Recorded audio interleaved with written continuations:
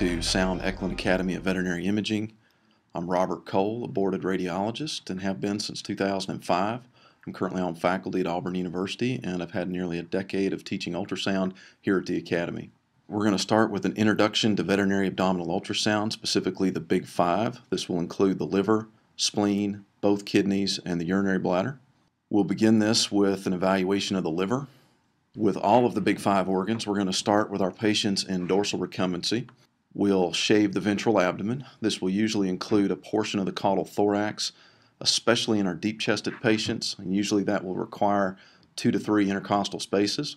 If this patient is extremely deep-chested, say for instance Doberman or Great Dane, those livers are usually more cranially located and can be difficult to image. As a result, you may need to scan even further cranial from an intercostal approach. Sometimes it's easier to position those patients on their side. A convex probe with a frequency of at least 5 megahertz is suggested to scan the liver. Linear probes, although provide us with an excellent image, are often difficult to image the liver strictly due to the shape of the scan head and the need to get underneath the ribs. The liver is composed of multiple lobes. We talk about the left liver lobe, which is split into lateral and medial portions. We have a quadrate lobe, a right liver lobe, which is also split into lateral and medial components, and a caudate lobe. The gallbladder is located in the central sections of the liver, typically between the right medial liver lobe and quadrate lobes. The liver size itself is very difficult to determine with ultrasound and is best evaluated with radiographs. Extremes in liver size, including extreme hepatomegaly or microhepatica, are easy to determine. It's the in-betweens that can be difficult. This is a schematic of the liver, its general shape, and what organs will be next to it. As we scan through the liver, just keep in mind the overall anatomy, in particular where the right kidney will set in its relationship to the papillary process of the caudate lobe of the liver, our spleen, our colon, and our major abdominal vessels. Again, the gallbladder sets towards the center of that liver, usually between the right medial and quadrate lobes. The normal liver parenchyma has a uniform echotexture, and that is interrupted by portal veins and hepatic veins.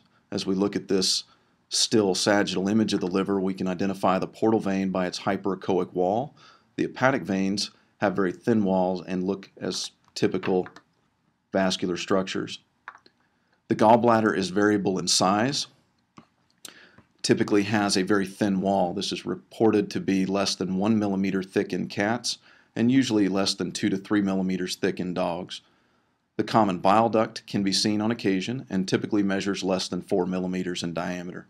The liver parenchyma is typically about the same echogenicity as that of the right kidney cortex, which is demonstrated in this image where we're seeing the kidney in the renal fossa of that liver. The cortex of the kidney and liver are very difficult to separate in a normal patient. Again, the gallbladder is round or oval in shape and should contain anechoic bile. There will be varying amounts of echogenic sludge within the gallbladder. This is a sagittal image of the liver just off of midline. We can identify an area called the porta hepatis. This is where the main portal vein and caudal vena cava are entering the liver. Again, the portal vein has a very prominent hyperechoic wall separating it from the hepatic veins. The common bile duct is seen just ventral to the portal vein, as indicated by the arrows. So now that we've discussed basic appearance of the liver and its overall echo pattern, let me show you what this looks like on a live scan.